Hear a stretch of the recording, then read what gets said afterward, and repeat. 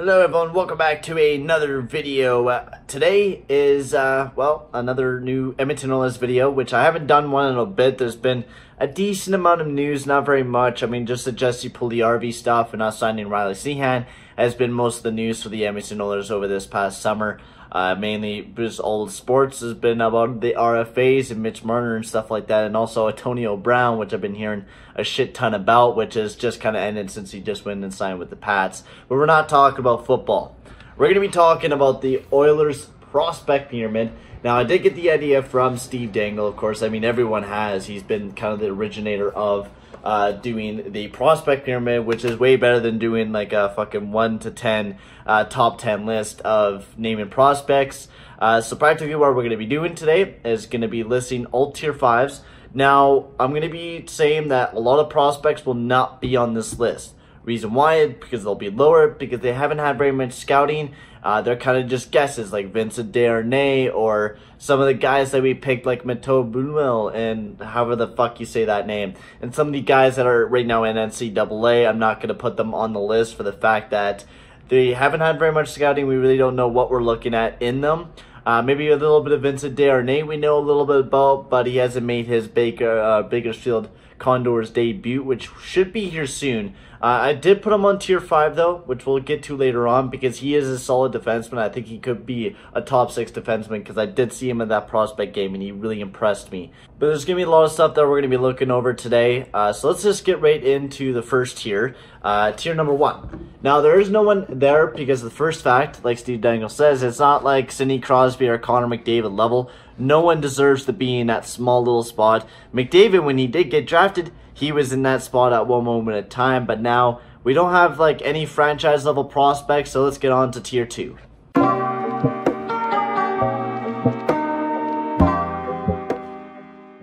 Now, I don't know why the ink was so shitty, but in the first tier, and sorry guys for my really bad writing, I'm really bad at writing. So for the first tier, we got Bouchard and Philip Broberg. Now, reason why for those two guys being there is because they're two of the best looking defensemen. I mean, Broberg was the second best or third best defenseman picked in that draft, right behind Moritz Snyder. And I believe that Broberg can really become, he's kind of like that potential of Oscar Klefbom. When Oscar Klefbom was kind of first came into the league, where he had that kind of elite potential, but he really didn't pan out to be that elite level defenseman, a change maker. Now, Broberg, he's a big-time defenseman who plays a really good two-way game, and he was really impressing at the Olinka Cup, and he's been really impressing a lot of the Oilers fans, which we were a little skeptical on the pick because we thought maybe we could go after Cole Caulfield or Matthew Baldy or someone that's a winger, because we already got so many defensemen. But I think Ken Holland knows the Swedish defenseman, and Broberg is one of them, where we could use another lefty, because, I mean, Chris Russell's going out the door here soon. We don't know what the futures really is with Nurse and Klefbom. It kind of gives us another guy that we can develop in the future, because nowhere near Broberg's not ready for the next couple years. He's going to play in the Swedish Elite League for a little bit, and, I mean, he was impressive. He should be playing up in the higher up level this year, so we're going to get to see some more time from Philip Broberg, and he's been really impressive from the time since the season has started there. He's been super impressive, and I'm really excited to see what type of next step he will be taking. Now, Evan Bouchard, of course, one of the best prospects, of course, even higher than I think Philip Broberg. I was trying to make my mind up on whether I should put Broberg on tier 3 or tier 2. Of course, tier 2 because he's an elite level defenseman, top 10 pick. But Evan Bouchard is just clear, no doubt, without a doubt, tier 2. He's one of the best prospects in the Edmonton Oilers system right now, and he is really showing it. At the prospect game, he was showing that he has a great shot, he can skate, and he shows that he plays that good defensive hockey. And overall, yeah, he needs to work on it a bit, and I'm really excited to see what he could do in the preseason and see if he can work towards that spot to be playing in that top 4 position alongside of Oscar Klefbom, which would be a great spot for him.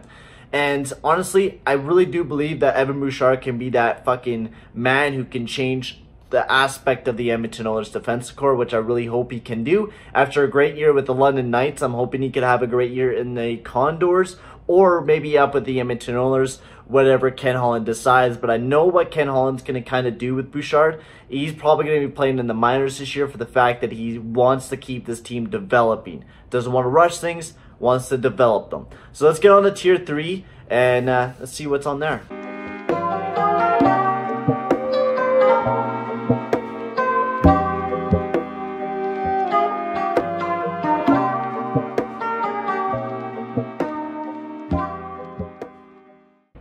Alright, here we are with tier 3. So we got Cooper Marody, Tyler Benson, Kailer Yamamoto, Raphael Lavoie, and Dmitry Samorukov. Now, there's going to be a lot of questions. Why didn't you have Ryan McLeod and Ethan Bear and shit up there like that? The reason why is because those guys, I mean, Ryan McLeod had a really bad year in the juniors, which we'll talk about later on. But we're going to talk about the guys in tier 3. We're going to start off things with Cooper Marody after a great year, a point per game in the AHL, which is a really weird thing to say because, I mean, we can take a look at the countless Oilers prospects that came through the system. We never heard once of a point per game player in the AHL. Cooper Marody has really proven us that he can be maybe a top 6 player. Now, no, he doesn't have the potential to be that, but he could be. With the year that he had in the AHL, I have really high expectations for Cooper Marody here in the future with him because, honestly, he's a really good player, and I'm hoping he can continue that success that he was having. And, of course, Marody and Benson, both of those guys were fantastic this year. And you could talk about how Benson's playmaking abilities were insane. I think he had like 41 assists, and he was almost near a point per game as well with Cooper Marody. And they had a great playoffs with the Bakersfield. And they won like fucking 20 games in a row near the end of the year. Which is just mind-blowing to really think that the Bakersfield Condors were to do that at the end of the year with these two guys manning that first line. And we don't see that we're actually having a good developmental system coming through with the Bakersfield team. Marody and Benson were the two guys that really showed a lot of potential. You could even talk about Kailer Yamamoto also being on this list, and people are like, he's a bust, he's not that great. Dude, this guy was sick. And yeah, he didn't have the greatest year when he went back to Spokane after he played for the Edmonton Oilers. Yeah, he only had 64 points in 40 games, but that was still a good year. I mean, he was still 20 points above a point per game, which is great. And he had a good year with Bakersfield Condors as well. I know he got injured. His wrist was fucked up, and I think he's still feeling that effect of being injured. So I'm not expecting Kailer Yamamoto to be at all in the NHL this year. He's not going to be making his debut, but he has that potential of being a speedy top 6 guy that could possibly play alongside of Connor McDavid and Leon Draisaitl in the future. That's what I believe, because Kailer Yamamoto has that speed to make it in the NHL. Yeah, a lot of people might be doubting him right now because of the kind of years that he's been having, and Edmonton Oilers fans seems to doubt players a lot when they start fucking getting injured or something starts to show that their weakness. Kailer Yamamoto is a good player. Pierre Chiarelli and the group of scouts that we had picked them for a reason, and I think he's going to be a wonderful player to develop in the future for the Edmonton Oilers. Next up, Raphael Lavoie, who had a wonderful season, and my lord, was this a fucking steal of a pick, man. This was, I think, one of the best picks of the draft for the Edmonton Oilers. I mean, Broberg was good, but also Raphael Lavoie, a guy who can play top 6 and is a power forward and could score points. He had a ridiculous fucking season. Played for the Halifax Mooseheads, which is my boys, Halifax.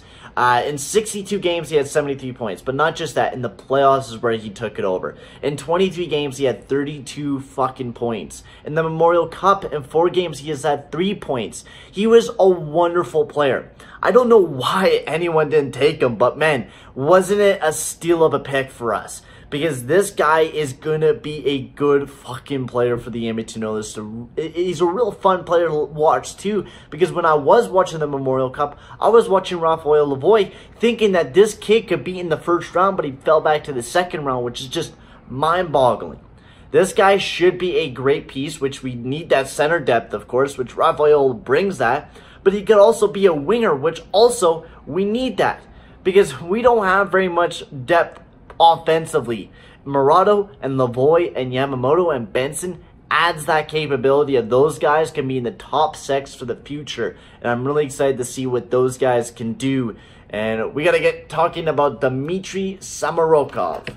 Now, Dmitry had a wonderful year, and you guys can say whatever about me saying his last name. Yes, I have Don Cherry mispronunciation because I can't fucking say with his shit sometimes. I do mispronounce a lot of names because this is the way I see their names, and then I fuck it up, and it just kind of seems to stick like that. We got to talk about Dimitri, who for some reason you guys are probably thinking, what the fuck is this guy doing up here? But this guy has been a wonderful defenseman. Now, he did make a couple mistakes in the prospect game, and I can see that he still needs a lot of work. And I'm really going to be really excited if I see Dimitri and Evan Bouchard playing for the Bakersfield Condors this upcoming year, because I feel like they could definitely play that role really good. Dimitri's a great two-way defenseman. He's a big guy. He can put up points. I mean, we've seen that from this past year with the Gulf Storm. In 59 games, he had 45 points. In the playoffs, he even did better. In 24 games, he had 28 points. And we've been seeing that he's been a really solid player. Even in the Memorial Cup, yeah, he only had 1 point, but he was still a really good, solid player for the team. And I believe that Dimitri will keep improving as a good defenseman, and he could be in that top 4 for sure. I mean, I don't know where he'll fit, but in the later future, yeah, he'll definitely fit in that top 4 for sure for the Edmonton Oilers. He's a real big prospect, and you take a look at it. Bouchard, Broberg, and Samarakov, as those are the 3 guys that we're looking at for the future of that defensive core, and they're going to be those 3 catalysts to really push to be having a better defensive core, of course, which hopefully can happen. And Dmitry Samarakov, I've been really impressed with him. He had a solid game at the prospects game that I went to. I wasn't very impressed with him for the fact that he just had a rough game. He had 1 rough game, and I'm hoping that he can do really good with Bakersfield, like a lot of the younger defensemen have been doing, like Bear and Lakes and stuff like that. I'm hoping I can see a good year out of him as well. So let's get to tier 4 as we're almost done. We got 1 or 2 more tiers to go, so let's get to tier 4.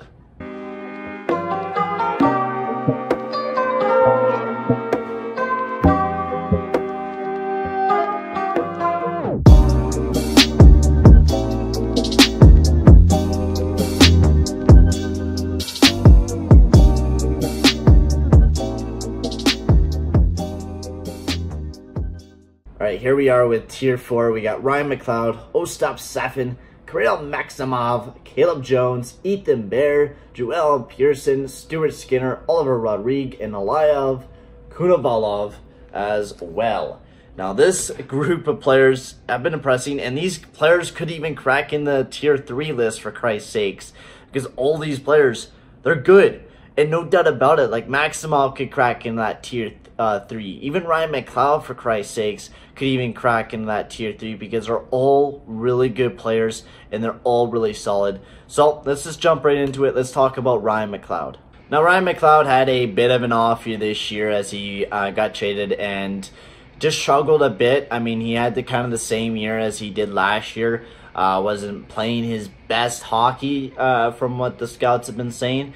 But honestly, he was having the exact same year, and from what the potential says, he could even, like I said, he could crack in that tier 3. But the reason why I put him in tier 4 was because that he's more of a top 9 player, two-way guy, and that he struggled a little bit this year. Wasn't the same as 2017, his draft year. I mean, 2018, his draft year.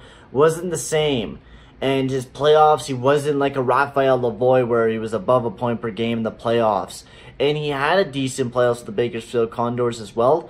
But I believe he's more of a tier 4 type of player. And he's no doubt about that Ryan McLeod is a great player. And that adds center depth to a team that we haven't had very much center depth. I mean, yeah, Murado, Lavoie, McLeod now. All as your center depth. I mean, you take a look at it. Murado, if he only turns out to be a top 9 player, fucking A. And that's a top 4 player. Lavoie, he's definitely going to be a fucking voice to be reckoned with. A big power forward. And yeah, McLeod, who's a great two-way guy. I mean, that's just a great mix of centermen that you're going to overall need. A couple right-handers, a couple left-handeds. It's perfect. And Ryan McLeod is definitely going to be a top 9 player for sure. Maybe even a top 6. Who knows what he will be able to turn out to be. And it all depends on how good of a year he can have in the Bakersfield Condors and with Kirill Maximov, who he played with in Saginaw this year as well. Never mind.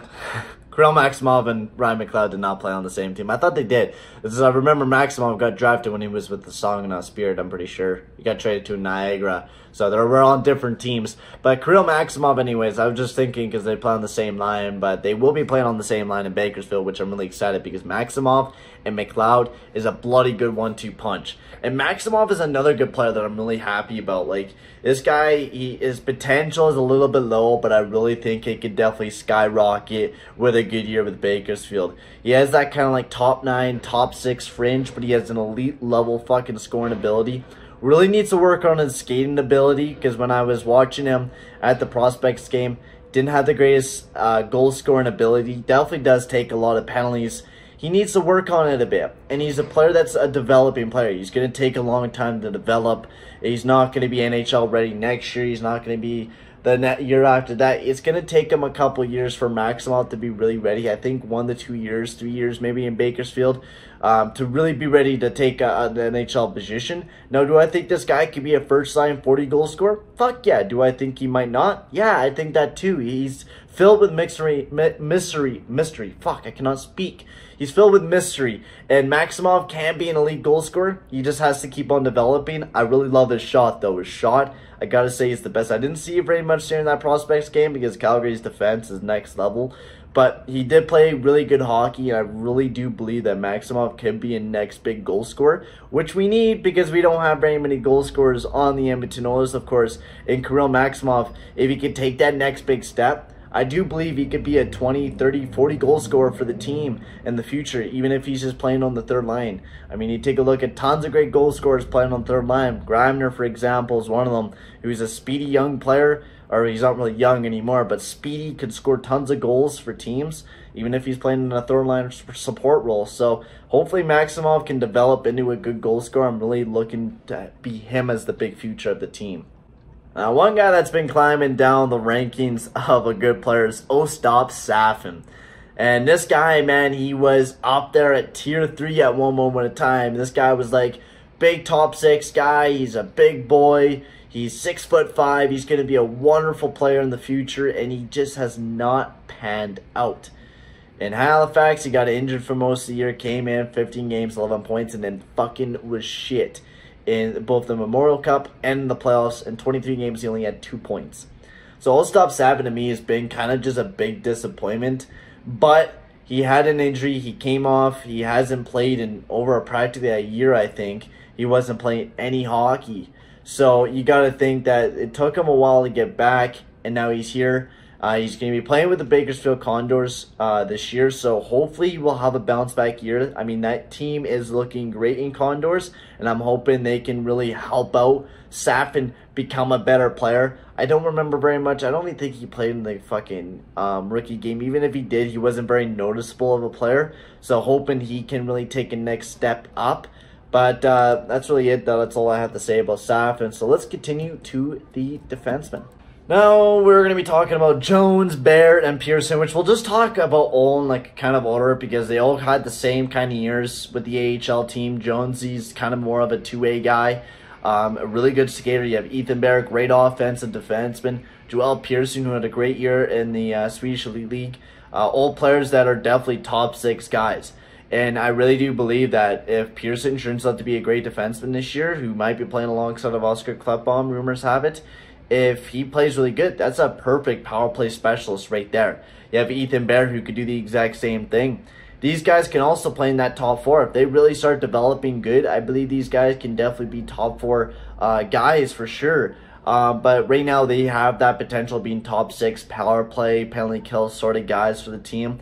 And I really do believe it's going to be a battle between Jones, Barrett, Pearson, and Bouchard to see who would be playing alongside of Oscar Klefbom. That's one fucking spot to be on the main roster for the Edmonton Oilers. So not very much leg room for defensemen right now, which is good. I mean, we haven't had that much competition in years for the Edmonton Oilers. We would just give fucking players spots when they don't deserve it. So I'm really excited to see who will be fighting for that position. Next up, we got Skinner, Rodrigue, and Kunabalov. Practically, we'll just talk about all these guys in a row again. Rodrigue will be playing his first year in the minor leagues this year, so the AHL and the ECHL. He'll probably be playing more in the ECHL with Dylan Wells, I'm guessing. Now, Rodrigue is still a big-time mystery to me. Same with Stuart Skinner. It's really hard to fucking put goalies on kind of like a list. Kunabalov, the reason why I put him on here as well, because he has that fucking potential. And the way that he played so well in the KHL this year, I really do believe he took over fucking Alexander Salak's spot for being the starting goaltender, which doesn't happen very much in the KHL. So, I mean, if Kunabalov has another great year where he has a 920, 930 save percentage in the K, I do believe that Kunabalov is going to be moving up a tier for next year's prospect pool, because honestly, Kunabalov, very bright-looking defenseman for sure. Stuart Skinner, he's been here and there.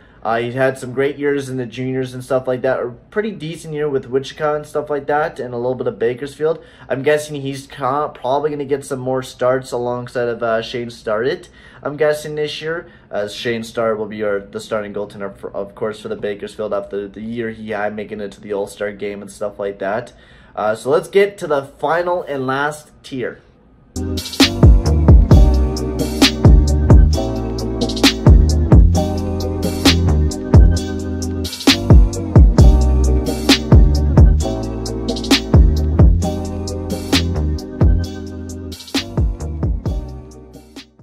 Alright, here we are, the last tier, and I'm sorry guys if you're hearing shit from outside. It's because there's tons of shit going on right now for some reason at like 2 p.m. I don't know. But here's your last team, or tier. We got Cameron Hebig, William Lakeson, Philip Berglund, Ryan Mantha, Joseph Gambardella, Dylan Wells, and Shane Starrett. I also forgot to put in Vincent Desharnais. He also deserves to be on that list because he was a bloody good defenseman, which we'll talk about later on. Actually, yeah, we'll talk about it right now because Vincent Desharnais really impressed me at the kind of the prospect game. I know it was one game, and I think he's going to be playing for the Bakersfield team this year, since we didn't give him a contract, but we did give him an AHL contract. So I'm hoping he could really prove himself this year. He's a 6'6" defenseman, which we've been seeing some pretty good ones like Brandon Carlo. I'm hoping Zdeno Chara, you know. But I don't know, Vincent Desharnais is kind of like a guy that is still a mystery, but I feel like he'd definitely be a solid top 6 defenseman. Maybe in the future be maybe a top 4 defenseman?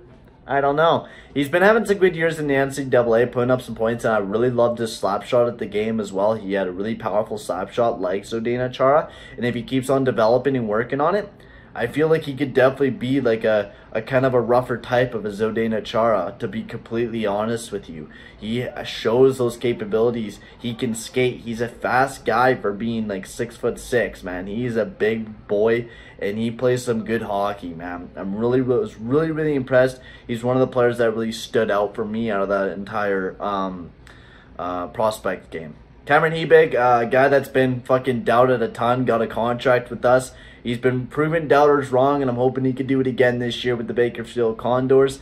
Maybe during spring training camp, he could really show us some good shit as well during the preseason games and stuff like that. I'm hoping we could see some more development out of him. I mean, either way, he's either going to be one of the best AHL players, or he's going to be a great bottom 6 guy for the Edmonton Oilers. Now we got Lakeson, Berglund, sort of the same players, big defenseman. Lakeson really came out as a guy that was able to produce a lot of points for us, 27 points for us this year in Bakersfield. So, I mean, he's a defensive guy. Like, he was mainly focused on defense, but he was able to put up a lot of points this year for Bakersfield. So he's developing that offensive ability, which I'm really impressed by. He's a big guy. He kind of brings that old-fashioned defense into the league, which we have not seen for a bit. Very solid guy. Hopefully he could be a big top 6 guy and be a solid defensive defenseman for the team, which we haven't had a good one in a long time. I mean, Chris Russell he's a great defenseman. He's just paid too much, you know. Philip Berglund, kind of the same thing. We haven't seen him develop too much in the Swedish Elite League. He's been having the same year every single year. A little bit better defensively. He's been playing a lot of minutes there as well, so hopefully he will keep developing. I think he has one last year in the Swedish League, and then he should be moving up to the Bakersfield. Hopefully we get to see him next year. Ryan Mantha, who's been under the radar for a lot of for the Edmonton Oilers, of course. He got an eye injury at the start of last year, but honestly, very solid defensively. I'm hoping he can make a great recovery because he's looking like a solid defenseman, man. We'll see what he can do at training camp as well. And then we got Joseph Gambardella, who honestly showed very impressive stats here in the year with the Bakersfield team. He scored a lot of goals this year. Definitely a guy that could be a candidate to me making to the Edmonton Oilers roster. So be ready for that. He could be making it next year. So that should be also really, really exciting. And then we got Wells and Starrett. Wells has been kind of a goalie that hasn't really impressed me very much. He struggled in the OHL more than what Rodrigue and Skinner has. Starrett, I mean, he's just a backup potential goalie. He had a great year in the AHL. Yes, maybe if we see it one more time, then maybe he can prove us wrong. But honestly, Starrett could become a starting goaltender. You never know. But right now, I think Starrett's more of a medium backup potential goalie for us. And that's the way I'm going to be putting it. And then Vincent Desharnais, which we've already talked about already. So there we guys are. There's the prospect pyramid. Hopefully you guys enjoyed the video and stuff like that. It was a lot of fun talking about it and shit like that. If I forgot anyone, tell me guys what you think you would do with the prospect pyramid and stuff like that. If you would move anybody around, if you would move Broberg down or Murata or whoever down the list, you guys can tell me down in the comment section below. Thank you guys for watching. Make sure to like and subscribe, and I'll see you guys all in the next video. Adios, amigos.